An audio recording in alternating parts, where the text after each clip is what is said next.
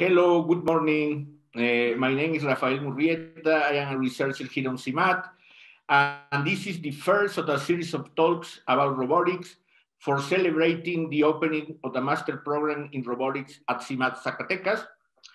And our speaker today is Dr. Steven Lavalle. Dr. Lavalle is a professor of computer science at the University of Oulu in Finland. From 2001 to 2018, he was a professor in the University of Illinois at Urbana-Champaign. In research, he's very well known for his introduction of the rapid exploring random trees, the RRTs, what is a widely used algorithm in robotics and other engineering fields. And he's the author of 3 books, Planning Algorithm, which is one of the books more cited on the field, and other 2 books, Sensing and Filtering and Virtual Reality. His research interest includes robotics, virtual reality, sensor fusion, planning algorithms, computational geometry, and control theory. And with regard to industry, he was an early founder and chief scientist of Oculus VR, and from 2016 to 2017, he was vice president and chief scientist of virtual, augmented, and mixed reality at Huawei Technologies. We are really glad to have Steve here today. Please help me to welcome Steve.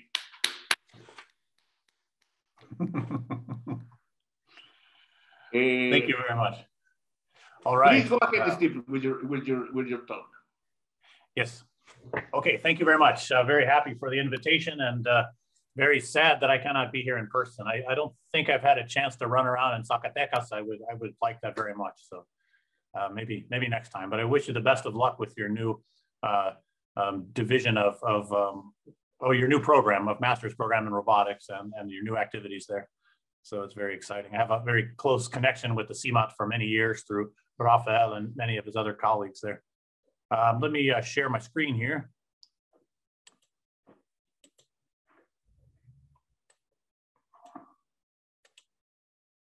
Okay, so title of my talk, Billiard-Like Robots, Let Them Be Unstable and Unobservable. I tried to make a kind of provocative title, so maybe to attract some control and dynamical systems folks. Why is it, okay, that's my surprise slide at the end, but why isn't it going to, okay, I don't know what it's doing. Let's see, let's go back up here. Maybe I can't remember what the next slide key is. Okay.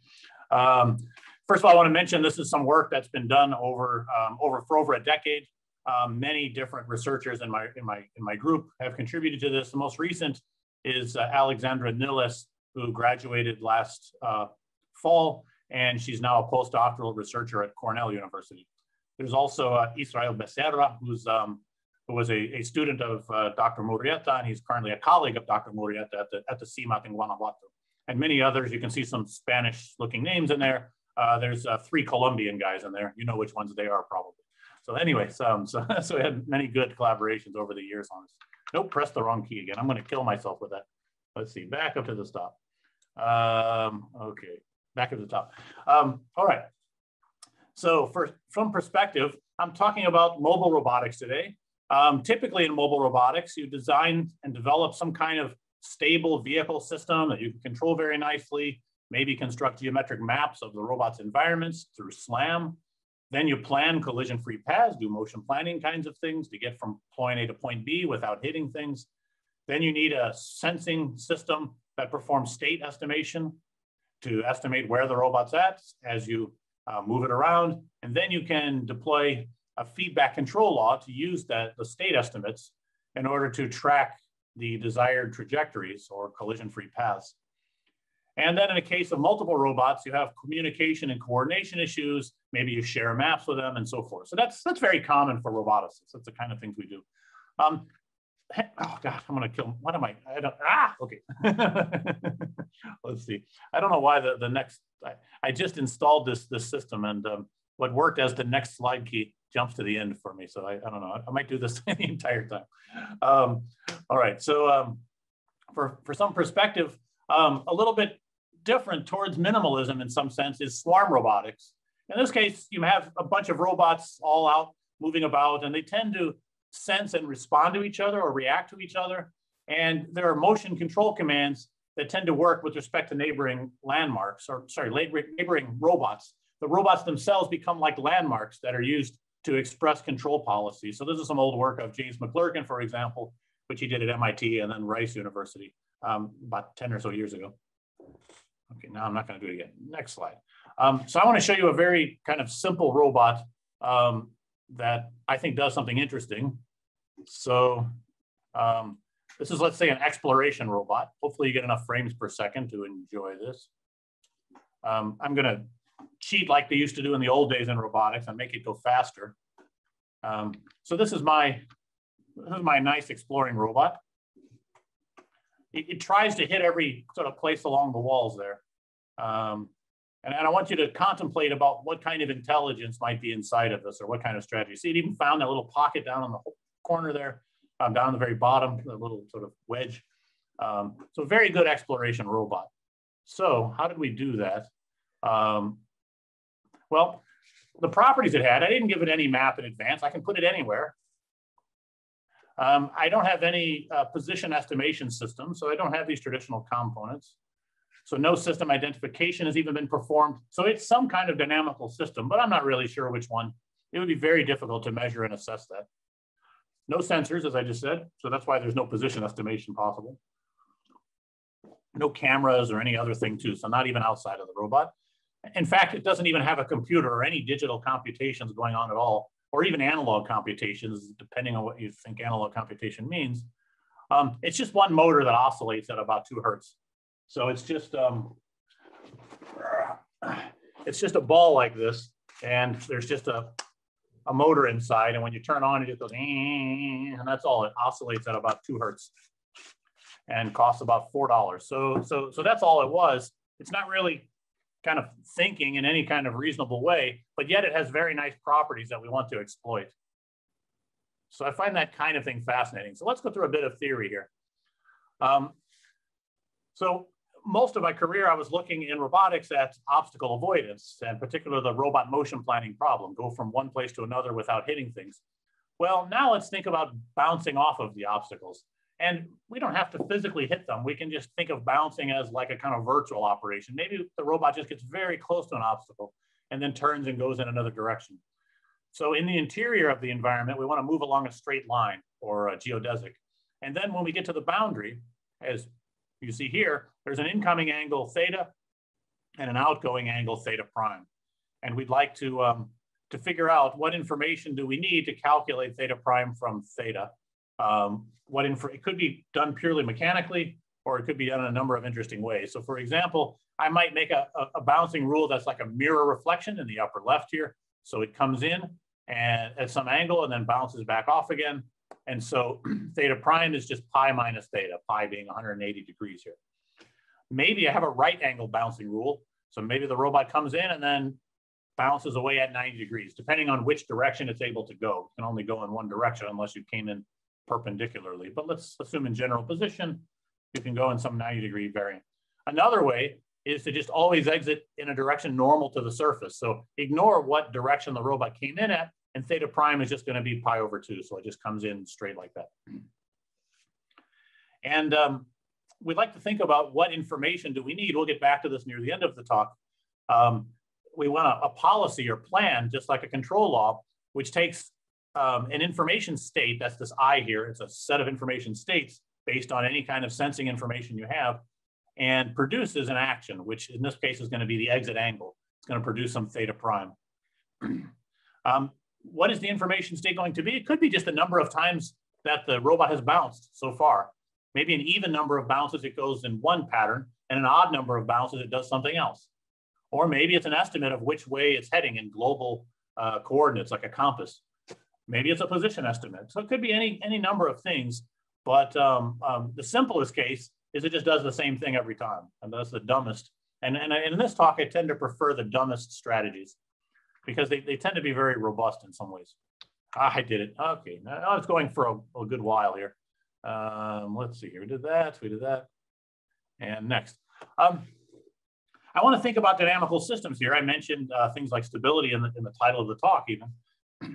And I want to consider dynamical systems in an iterated map sense. So the idea is that we have this map F, and it goes from, let's say, x, y, theta to some x prime, y prime, theta prime. And then trajectories are just iterated applications of this function. So we apply F once, and then we apply F again, and apply F again. We just keep doing it by composition. And every time we do one application of the function, we're going to assume that F is taking the system from the boundary to the boundary. And I don't talk about what happens in the middle. This is a kind of clever way to avoid expressing the problem in terms of differential equations. So if you're a dynamical systems person and you need differential equations to be happy, then you will not be happy with the rest of the talk, because I'm going to cheat. But this is a very nice cheat, and it's been done in pure mathematics for a long time, going back to classical Poincaré maps, where Poincaré was studying the motions of planets. And if you look at this blue disk here, you might want to think about, where does the planet hit the disk every time it comes around? And does it generate some kind of pretty pattern of dots on the disk that's orthogonal, this kind of cross section? Or well, in this pretty pattern of dots, does it come back to the same place again that it started at some point? Or does it just go around visiting different places forever until it makes some very complex sort of dense filling pattern, let's say? So these are the kind of questions that people have been interested in astrophysics for quite a long time. So in the context of these kind of iterated map dynamical systems, there's a notion of dynamical billiards. So imagine well, living in Finland, I like to say a hockey puck, but so imagine an ice hockey stadium, and you hit a hockey puck, and the hockey puck just keeps sliding forever. And then in this case, it's assumed that it does this mirror-like bounce. The angle of incidence is equal to the angle of reflection. So a lot of well-known mathematicians have studied this, and in many cases, there's an entire paper devoted to just the properties of that trajectory and establishing something called ergodicity, which I'll talk about in a bit. Nope, did it again. Okay, well, at least I can go up this way, can I? Okay, good. So I can go back to the introduction. All right. And next, that's another billiard. So Bunimovic studied this one, but then this is like another entire work just studying the properties of that billiard space. So it's incredibly challenging problems. And they're mainly studied by people who are interested in Hamiltonian systems, as I've said. Hamiltonian systems have volume preserving or measure preserving flows of the system. And so this reflection law happens to preserve that. So it leads to a kind of strange boundary case, so to speak, of Hamiltonian systems. And so most of the mathematicians I've talked to are somewhat apologetic for even studying it. You know, it's like a kind of mathematical puzzle or torment of some kind in the world of Hamiltonian systems. But for robotics, I'm going to argue that this and more are actually very useful. A little bit of definition of this. So if you've seen ergodic systems in a stochastic context, this might look a little bit interesting to you. It's a little more general than that. It's a kind of general measure theoretic way to look at it. So I have some set that'll be the state space, typically X here. And then I talk about measurability. So I need some sigma algebra and some way to measure or talk about the volume of sets, if you like. And then I have this measurable transformation that goes from X to X. And that's just like these iterated maps. And then what I want is a measurable transformation that is measure preserving, in the sense that this F inverse of A is the pre-image applied to A. So I have some set A, and I want the measure to stay the same. If I look at the set of states from where we came from, that's F inverse, and now look at the set of states A, and I want the measure of those to be the same. And a measurable set is called F invariant mod 0 if the symmetric difference is equal to 0. Sorry, the measure of the symmetric difference is equal to 0. In other words, if I look at if I overlap the two sets and I extract the intersection of them, the leftover parts are almost trivial. They have to measure 0. There's not very much left.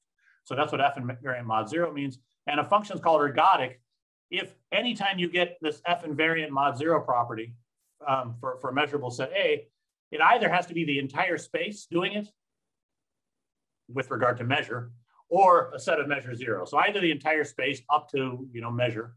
So it has to be the measure of the entire space. There could be ignoring some little pieces of measure 0, or the set A itself has measure 0. So what that means is you can't find some interesting sort of region A where the system becomes trapped. So in other words, I have this set A here, and it's some part of the space that's not the measure of the whole space, and it's not some trivial measure 0 set. And for these ergodic systems, if you start off somewhere in A, the system will always escape. That's the idea. It cannot be trapped. To give you a very simple example, the set A for this example is the 4 blue intervals, and the state space is just S1, so it's just orientations. And so every time I apply the map, it's just like applying a rotation. So you can imagine a robot just rotating in place, and that's the whole state space here. Well, there's 2 cases. So if theta is pi over 2, it's rationally related to pi. Then if you start inside of the blue interval anywhere, you'll stay inside of one of these blue intervals. You might go from place to place to place to place for pi over 2. You'll go jumping around between the 4 pieces, but you'll stay in that set. The system will stay in that set. If you pick pi equals 3 over 2, something not related to pi rationally, then no matter where you start inside of the blue set of intervals, the state will escape. It'll start wandering its way out.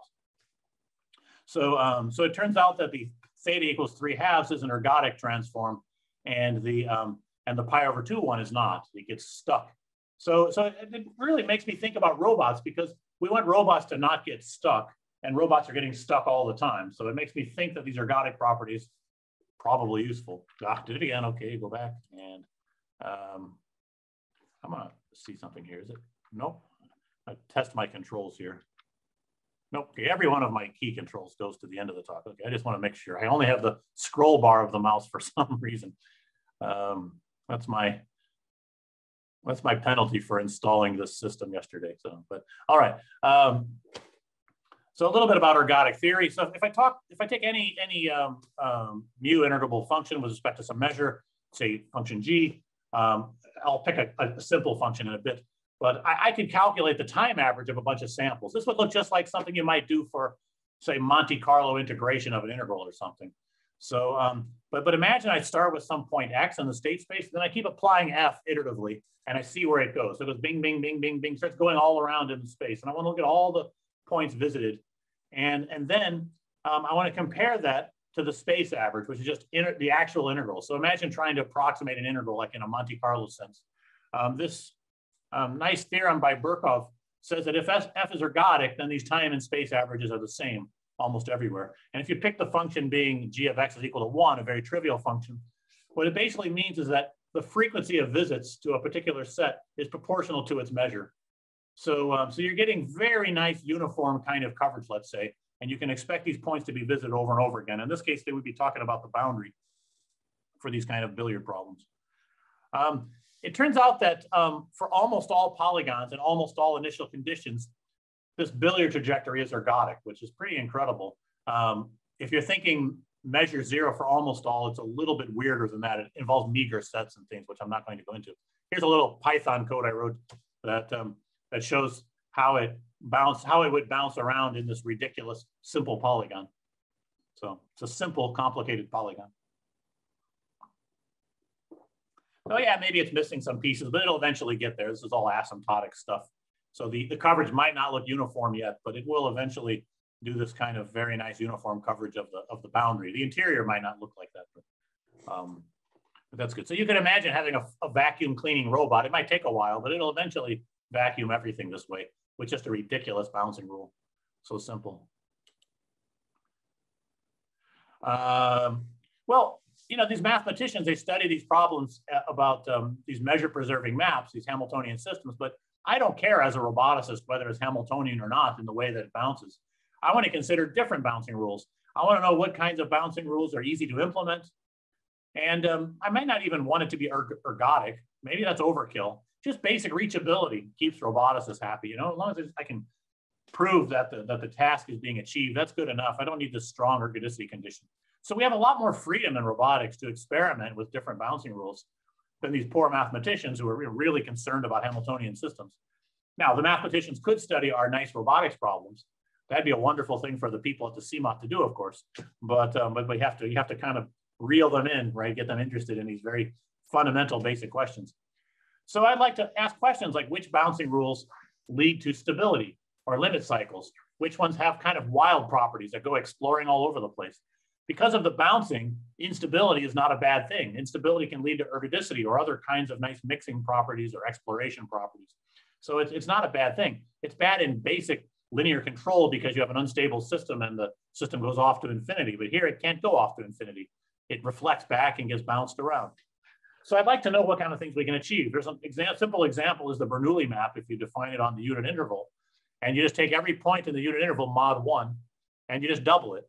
So if you just keep doubling a point, pick a number like 1/2, you double it, you get 1. You double that, you get, well, 1 is 0. Anyway, it's modular arithmetic. So it keeps going and going and going and exploring. I guess in this, that's maybe not the most interesting example, but if you go x to 2x mod 1, it's ergodic almost everywhere, but not measure preserving. Except I should not have picked 1/2. Pick an irrational number. So pick pi over 4 and then keep doubling it. So otherwise I made a mistake. All right. Oops, almost pressed the key. No. So one simple property shows up in some of this dynamical systems literature for these types of systems is topological transitivity. And that's a weaker property than ergodic, but that's useful for us. What it basically means is that for some set of interest, let's say C, usually on the boundary, I just want to make sure that every open set gets touched, basically, so it gets contacted in the trajectory. So no open set is left behind. You know, there's no lonely open set. They all get visited. In fact, they'll get visited infinitely often with an infinite trajectory. So topological transitivity is weaker than ergodicity. That's enough for us. I don't care if the distribution is completely uniform. So we started looking at different properties of other bouncing rules. Like for example, if you just always leave the surface at the normal, this is still two-dimensional, but if you always leave the surface at the normal, then you end up getting repellers in these kind of corners like this. So as long as the interior angle is less than pi over 2, then the robot will escape. So I can't help thinking about dynamical system properties like attractors and repulsion. And so that's the kind of thing that happens here.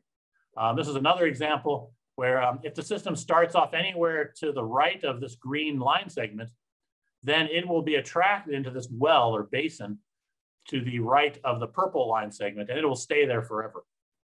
So this is like if this were a black hole, then when the little spaceship following this rule of bouncing gets to the right of the green line segment, then it's caught in the pull of the black hole and it gets pulled inside here. And this basin of attraction is like you've crossed the event horizon and you can't get out. So the event horizon is the green line, I guess, and then the black hole interior is this, by analogy anyways, this part to the right. This is another one where I think if you bounce very close to a normal bounce, just a little bit off, or normal would count too, then the system will always end up in the bottom triangle, but I don't have a simulation of that. But that's just some example. You can take particular polygons and study them. If you do the right angle bouncing law, it turns out that's an attractor for corners. So again, you have these corners or these kind of narrow cones, let's say. Probably cones is a better way to say it, narrow cones. And when the robot comes in, if it does the 90-degree bounce rule, then it will work its way into the corners. So these corner vertices become attractors inside of these narrow cones.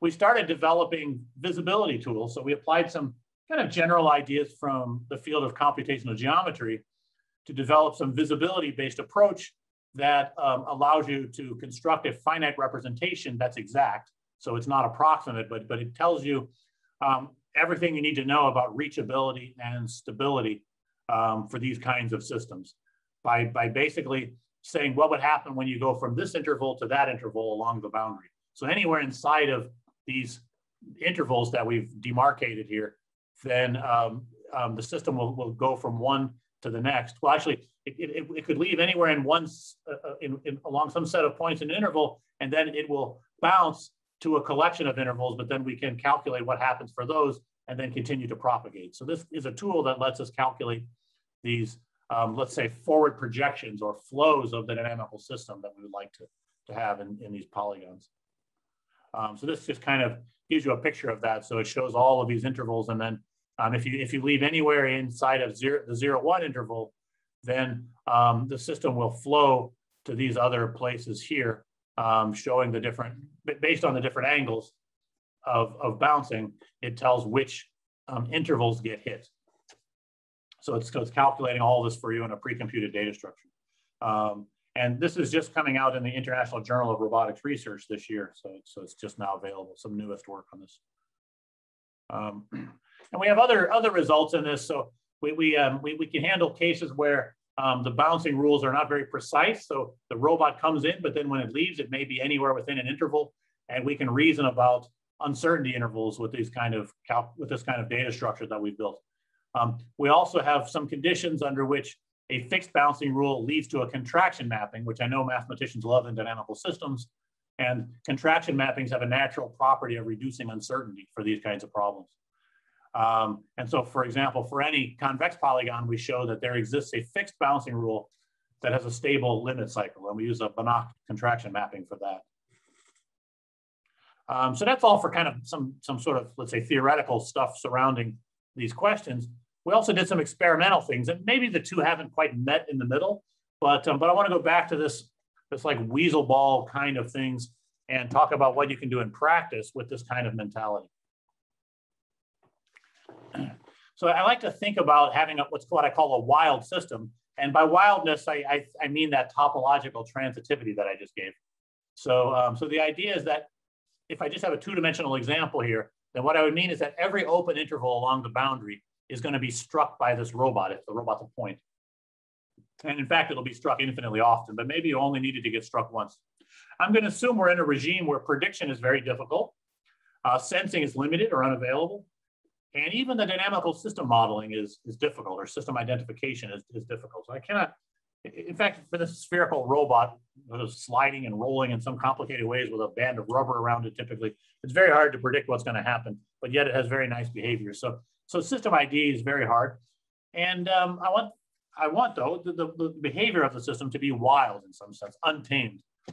And why might this be useful? Well, maybe in some micro or nano robotics applications, maybe swarms, maybe security, maybe you'd like your robots to be out, you know, threatening people who are exploring your building at night and aren't supposed to be there. So maybe they're just supposed to be out moving so much that, you know, it's like in a movie where you always see like the bad guys trying to steal the jewels at the museum and trying to go around the lasers or something like that. But imagine these robots are just wildly running all over the place. You're going to have a very hard time avoiding them. You can't really make an easy plan. You can add a little bit of randomness if you want to help too, but then the bad guys might know the random seed that generates the, well, let's say they'll know the pseudo-random number generator algorithm and the seeds. Yeah, it goes on and on like that, but you get the idea. I'm not going to take the applications too seriously here. But the first idea I had was I started thinking about how humans are controlled. So if you have a wild robot, why not think about how wild humans are controlled? And I was sitting at this breakfast place in the United States once. You get a free breakfast in the morning, but if you're there past 9 a.m., then the doors close. So I noticed that the patron of the restaurant walked up and closed the door so that nobody else could get in, but I could go out because there's a kind of one-way door. And I thought that was very interesting. And I thought, wait, why don't we control robots like that? We let them go one way, or but maybe they then cannot come back, right? Same thing for letting dogs out the door. So like Raphael's barking dog, I don't know if he has one or not, but maybe the dog wants to go outside. The dog could go outside, and then coming back in, well, they have to make a request. You see these turnstiles for herding humans around stadiums and things.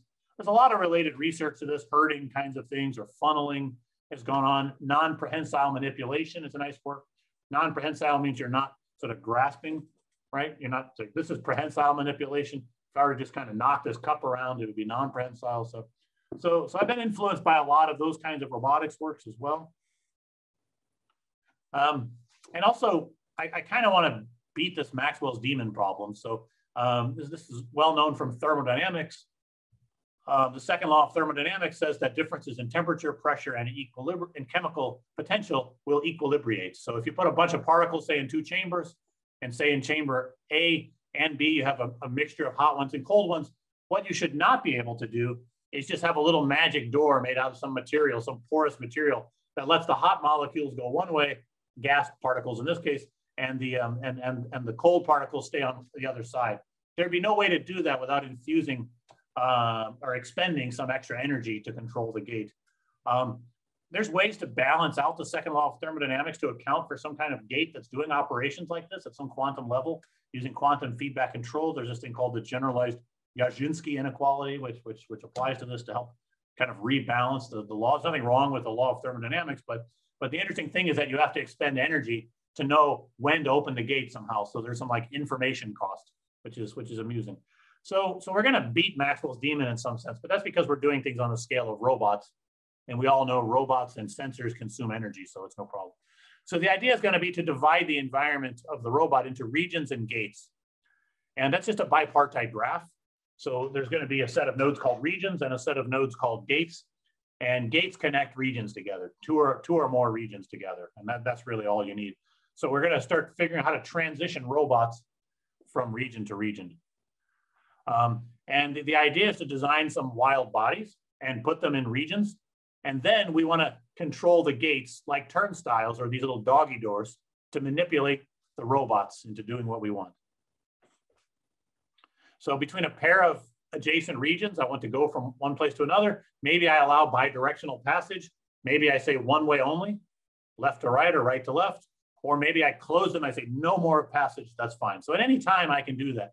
That's the actuation I have for these kind of systems. I'm gonna let the individual robots or particles just go wild because I want them to. And then I wanna try to use the environment to kind of herd them into doing things. Again, much like humans are controlled at a stadium, let's say.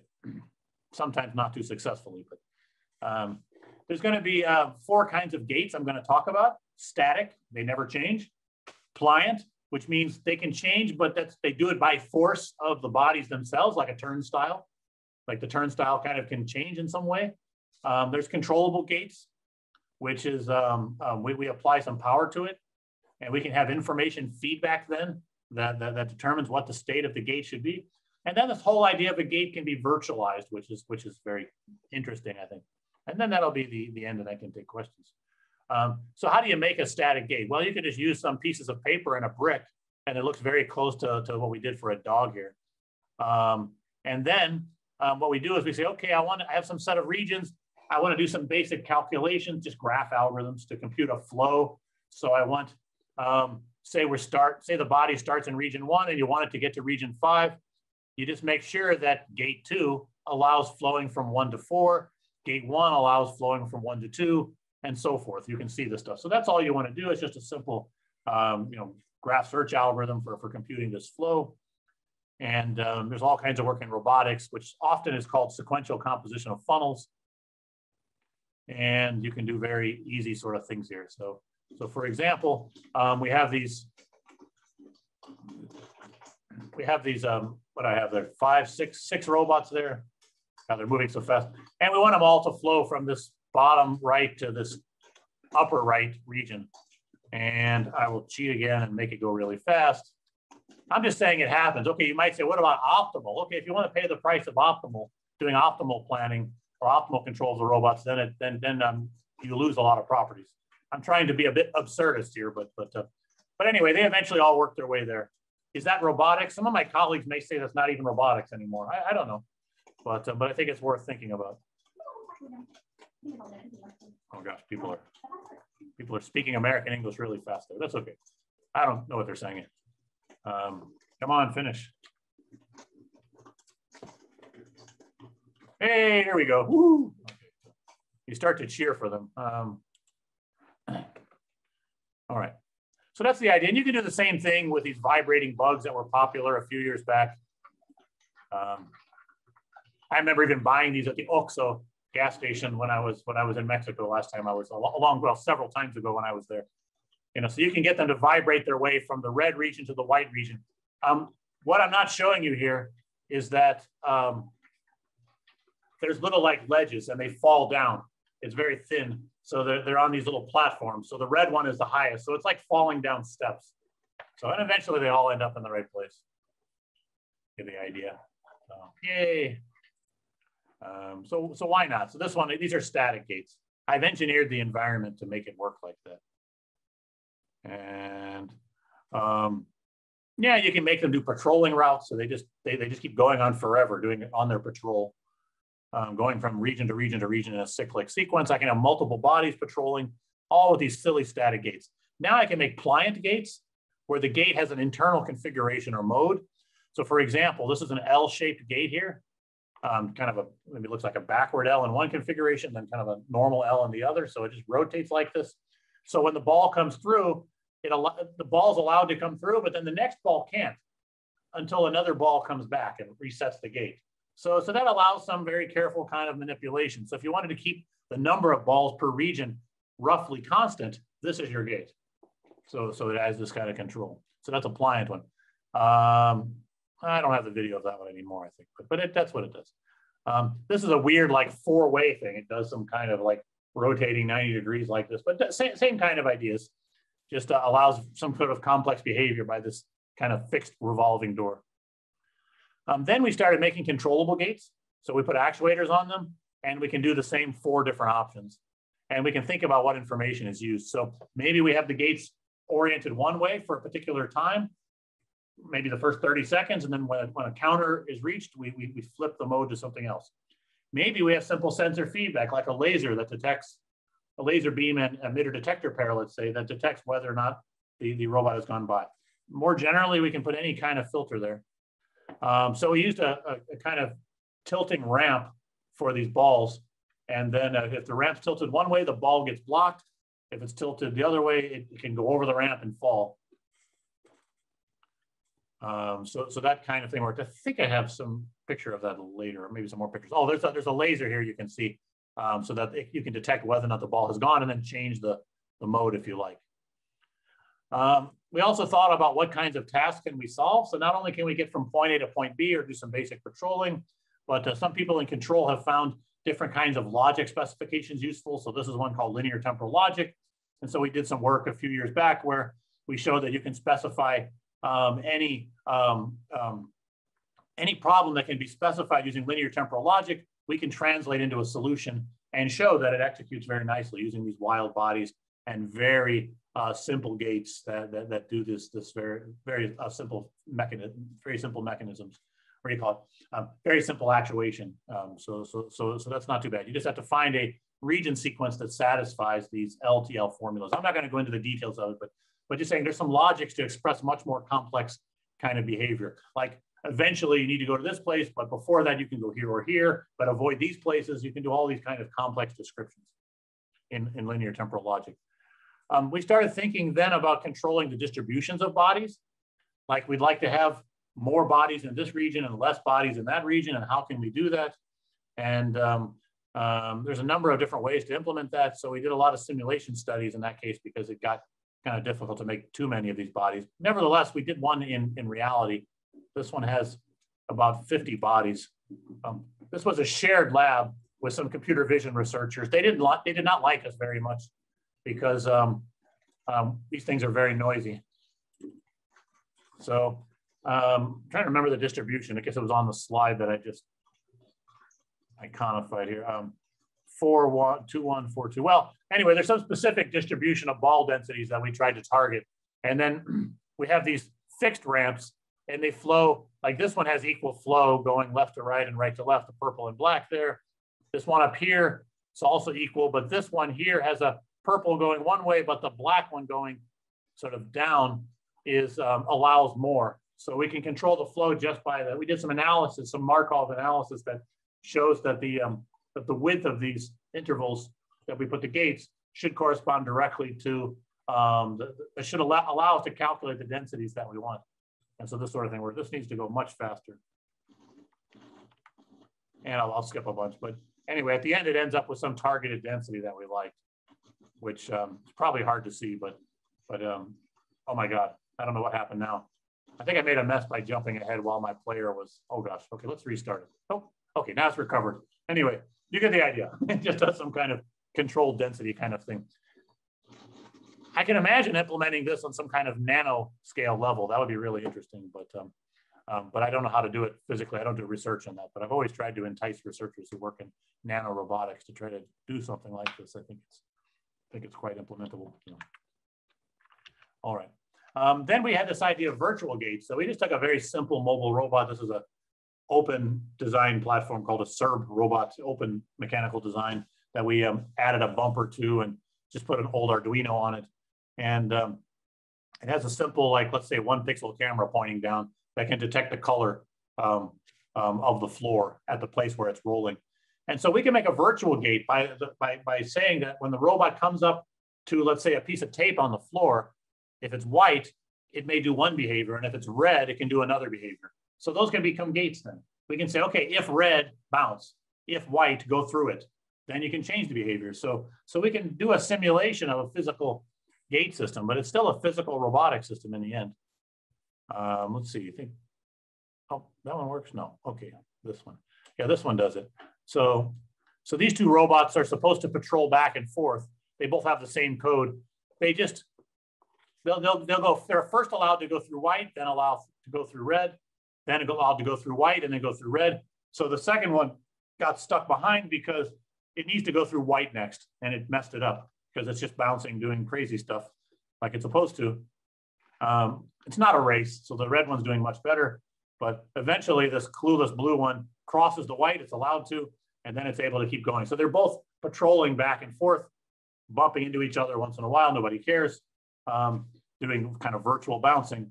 But these red, white patterns, they just need to be put on the floor, and then they'll do these same kinds of behaviors. But inside of each region, they're doing these bouncing rules, like we said. And in terms of like a strategy for the robot, it's very simple information feedback. So if the sensor tells you crossed white, you change to the next information state. If the sensor tells you crossed red, you change to the next information state. So all you have is the information state in the robot's brain is just the last time I crossed a red or the last time I crossed a white. That's all it remembers. And it's able to do this kind of patrolling that we laid out for it. And you can imagine much more complex strategies are possible. Just slightly more complex than this will lead to very interesting behaviors. We thought about using something we call a combinatorial filter to do this, to use as information feedback. And here's a very simple problem. So I have two bodies that can move around in this annulus shaped environment. There are three sensor beams, A, B, and C, which will also serve as gates for this talk. And so the sensor readings then are just a sequence of letters, which are just, you can imagine A, B, and C are different colors if you want to, we can call them letters. And what I want to do is I have a very simple filter that just keeps track of whether or not these two bodies are in the same room. And by room, I mean this upper part, this lower left part, or this lower right part. And so we designed a very simple filter. This was done with a mathematician, Fred Cohen, and a former PhD student, Benjamin Tovar, who actually was a former student a long time ago of Rafael Murrieta. So, but he did a PhD in my group. Currently works in the US. And we made this very simple filter where there's just four information states. T means they're together in the same room, and D means they're in different rooms, but A is the boundary between them. DC means they're in different rooms, but C is the boundary between them, and DB means they're in different rooms, but B is the boundary or separating them, let's say. And this very simple filter, like if they're together and you receive A, then that means they're no longer together. One of them has crossed A. And so then the transition moves up to this DA. And if you get A again, that means they're both together again. Now, maybe they moved to a different room. It could be one crossed and then the other one crossed. Or maybe one crossed and then came back. I don't care, because this doesn't matter. All that this filter keeps track of is whether or not they're together in the same room. Or you want to keep them separated. So we made a simple implementation of this and just made this very simple information feedback then.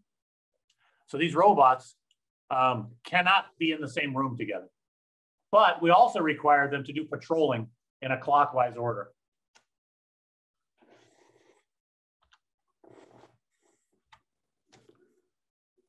So they do their own stupid things, but they cannot be in the same room together by this simple information feedback.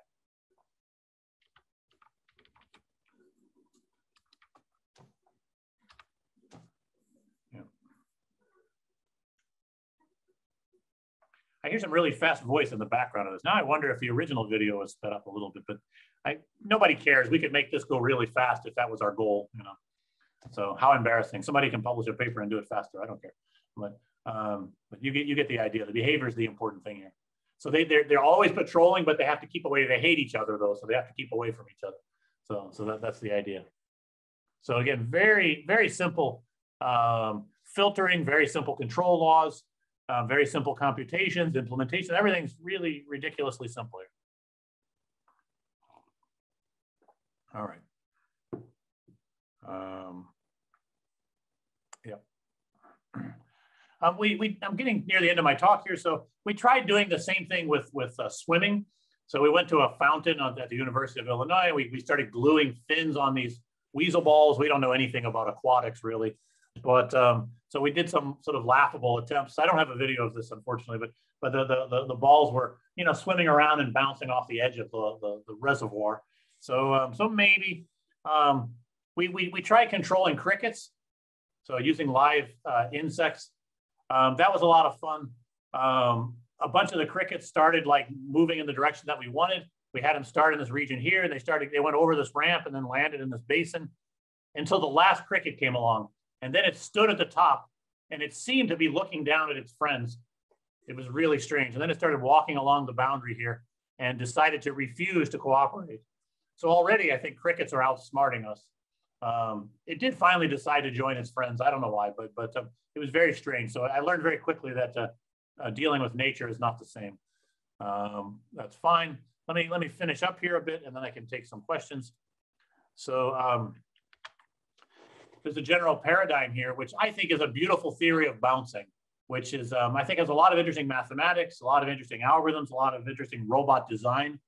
And it has nice connections to ergodicity, reachability, stability, information spaces, dynamical systems, and so forth, topologies, a lot of interesting things one can do here. And the idea is to let the robots behave wildly in a regime where you have minimal sensing, communication, computation, and control capabilities. So you want to make the environment and robot design together in a way to manipulate them to doing work for you, but they're going to let them behave in a wild kind of manner. And then the idea, well, I just said it, to make small environment modifications that let you gently control the robots. So we have many more challenges. There's more mathematical analysis of bouncing rule dynamics to be done. We need to figure out task solvability and how it relates to different bouncing rules and environment combinations. There's a lot more things to explore there. There's a lot of room for improvement in these algorithms, these computational geometry style algorithms and visibility type algorithms for characterizing the dynamical system properties in polygons and in other kinds of environments. We could design more physical systems and gate systems. So a lot more experimental things to do, especially on a small scale, I think would be interesting. And there's stochastic problem variations for all of this, but I thought it was interesting that we could stay away from probabilities and still get all of this interesting, rich behavior. So probabilities just add more complications. You can do it, but you don't have to. And I think that's really quite interesting.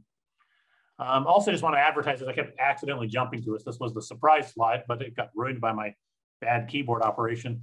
I gave a keynote at IROS 2020 last fall called Rapidly Exploring Random Topics. So if you wanted to hear more about our work on rapidly exploring random trees or virtual reality, or what I think about industry versus academia, I even give some heartfelt words from a Finnish sauna. So that's me in the sauna telling you about life. So feel free to look that up. You can find it easily with a Google search. So thank you very much, and I'll be happy to take some questions. Thanks very much. Thanks a lot, Steve. Go ahead, Rafa. Yes, thanks a lot. We will take questions now. Don't be shy, ask questions. Yeah, so everyone can either raise their hand. There's a reaction button on the bottom, and you can also write them down if you prefer, either in Spanish. Yeah, if you type into the chat, I can read it here. I have it on my screen, so there's no problem. Okay. Yeah, if people are English shy, they can try. I'll give. You got the question, Diego. Go ahead. Yes, hello everybody. Hello, Steven. This is Diego Mercado from CIMAT Zacatecas. First of all, thank you very much for joining us. It's a pleasure. And yes, I have a question. This is very interesting, these very simple robots.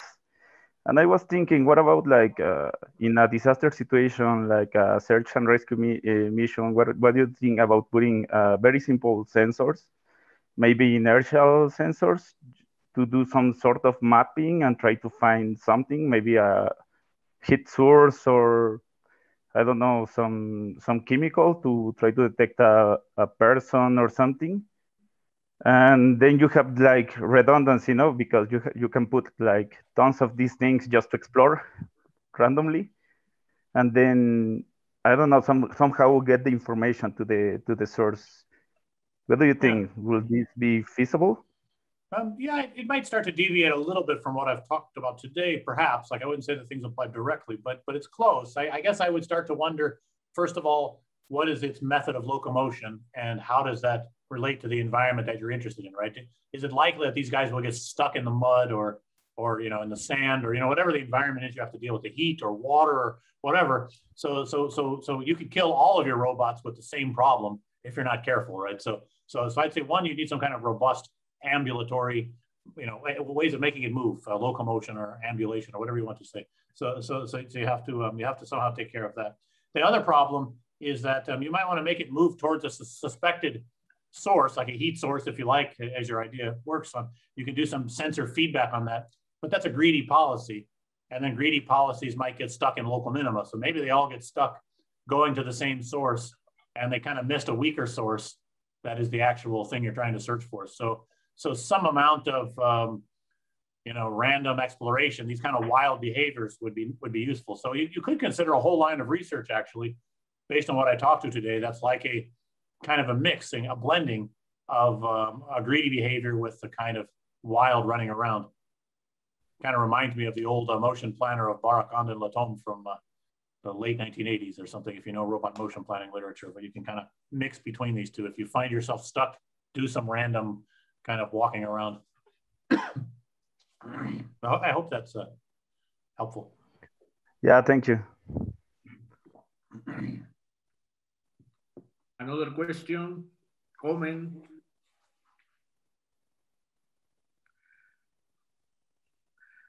I was wondering, it seems to me that here you are not controlling anymore the robots, but the environment. I wonder if that may be an application, it may be to design buildings in order to control the behavior of people, for instance. Do you think that is feasible? I think that's been done since the beginning of time. Okay. And you have to ask yourself, what were they thinking when they designed the CIMAT in Guanajuato? How do they want to control you? I have no idea. I'm making a bad joke. The place is complicated, right? They want you to exercise too. Yeah, but yeah, you could design for example, suppose you want to build a castle. Wouldn't you want to design it so that it's as hard as possible to get to the king? Okay. Right? Like as confusing and difficult as possible. So not only do you put a moat around the castle with dragons and whatever else, but there's the structure would be very complex as well. I would assume that high security facilities are designed in a way that make it really complicated to just walk your way into. Apparently, the U.S. Capitol building is not, because it was very easy for people to just walk right in and do crazy stuff in January in the United States. So I was surprised by that, but maybe because it was designed a long time ago and more with a regard for beautiful architecture and not high security. But that's an interesting idea. And you can also design buildings to make it easier or harder for robots to operate as well, right? Yeah. Exactly. You got a question in the chat? Yes. Also, Israel has a question first, I think, there. And then there's a question also. Okay. How are you, Steve? Hey, good to see you. See you. Yeah. Hope we can visit you soon. That would be nice. Yeah. Yeah. Well, I got a question. Regarding this kind of robots, there's something that you are gaining, that is that the robots are essentially really simple, right? But on the other hand, it also looks like you are compromising some other properties, like the last slides that you were showing, where you were saying, well, maybe you can do this faster, but in this case, we didn't care about it, right? So the question is there like a relation of or imagine an abstract space that you can design where you have in different axes what you are gaining, maybe in simplicity, but what you are losing in other properties, maybe optimality or time optimality or something like that, like these compromises that you may be gaining and also losing or something like that. Have you something about that regard? Yeah, thanks. No, I think it's a very nice question. I just I don't have anything that can be sort of mathematically put down on paper and analyzed, because I think it's very hard to do proofs of these things, or even to talk about a metric space of robustness or something, right? Like the systems may be very robust in its behavior, even though I don't have system identification for it, right? I just talk about the properties that I wanted to experimentally exhibit. So there's a lot of cases where we're, you know, it's more based on intuition and trying to maybe get people to observe the high price you pay for certain requests. You may pay a high price for optimality. You may pay a high price for wanting perfect state feedback, and all these sort of things that you demand. And you might realize that your problem did not actually demand all of those things. You just thought you needed them as some components along the way. And so it's more to kind of provoke some thought, but it would be beautiful if we could make it kind of, you know, map out the space of possibilities here and make it, you know, really nice, you know, embed it all in R7 or something, you know, make it look really nice. That would be cool. And then the burden would be on some sort of to do mathematical analysis of sorts. I don't know how to do that really, but I'm mostly operating by intuition, or the idea that you can just change the environment a tiny bit and make life so much easier for the robots, right? Like that's, you know, one could say that for autonomous driving, right? You just change the autonomous driving environment, the roads just a little bit, and it could be much, much easier for cars to drive themselves. But people aren't willing to do that. They wasted so much effort in building these roads. They're not going to build new ones for the autonomous cars. So it's interesting. It's related in that sense. Well, thank you, Steve, and good to see you. Yeah, thanks. Good seeing you. I'm going to read the question. I think it was an inspirational talk about robotics, the exploration approach. It's really interesting overall in changing and channeling environments. My question is, if you put a sensor and a repulsion policy in several balls, do you think the balls will create a geometric structure? Yeah, that's a great question. I think my student, Ali Nillis, was very interested in that. She wanted to get it so that the balls could come together and maybe form structures. And even we put some extra parts in the environment to see if they could kind of come together. Or maybe they start off attached geometrically, like in a triangle, and then you try to get them to do some manipulation or guidance in some way. I think it's possible. I have the intuition that that's an interesting direction, but we never did enough work on it. But it's an interesting thing to think about. Of course, once you start having the balls interact with each other, then you have to maybe get rid of external obstacles and other things like that. Maybe you just want to watch how they all move together then somehow, or put them in a very simple like disk environment or rectangular square environment and forget about interior obstacles and things. I would keep that part simple if you want to explore that.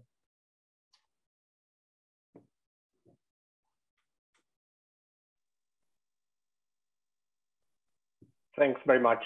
I think I'm gonna jump the queue and see if there's anybody else. But I found really interesting the comparison to humans, which we seem to make these blockings mostly for economic reasons, the one-way gate. But the insects example was very nice, and I was wondering if you have thought of any other insect that would have like a more interesting behavior or that does it naturally. I don't know if like bees in beehives, or they have some structural behavior. Yeah, I haven't really. I mean, this was like a quest for making the stupidest robots possible and then have them do something surprisingly interesting, right?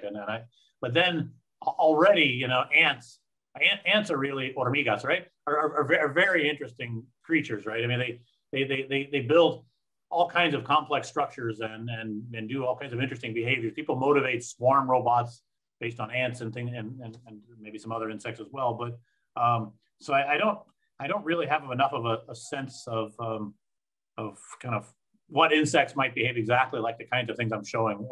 In the case of ants, they're known to use stigmergy, like they can place a scent in some location, and then they all kind of communicate in some complicated way. Well, maybe some simple way, really. And they're able to have very complex behaviors emerge from that. So there's all kinds of surprising things going on, even with very simple insects. Maybe you can try, I forgot there's this one special worm. It's like the simplest neural structure out of any living creatures. I think it has like 304 neurons. I think it's called a roundworm or some kind of worm. I don't remember the exact name, but could be, it could be worth seeing if you can fool them, but or what kind of things you can do before they kind of outsmart you. But yeah, it's very tricky to play with insects. I'm not very good at playing God in that sense. So, you know, better to stick to robotics. We probably shouldn't. Okay, last chance for any questions, I guess. I don't know if Rafa, you have any final remarks, and we can keep nicely within an hour. Well, I just want to invite the public, all the people, to the next talk tomorrow at 9 a.m. Dr. Stephen Brewster from University of Glasgow. He will talk about ultrasounds, optics, and levitation, the future of human-computer interaction. So remember, tomorrow at 9 a.m. Finally, I want to remember all the public that we are opening a master program. If you know students that might be interested, please let them know that we have this new program. Let me switch to Spanish. Los invitamos a todos a la apertura de la maestría. Si conocen estudiantes interesados, por favor avísenles. Esperamos empezar agosto, y la límite de recepción de solicitudes es el 22 de junio, si no mal recuerdo. Thank you very much, Steve. It was a great talk. All right, thank you very much. I wish I could visit you all in person. I could go for a nice Mexican meal now. That would be really good. You know, get some or something. You need to come back. Yeah, exactly. We're still a work in progress. We hope to finish it. Yes, Thank you. Exactly. Thank you. Cool.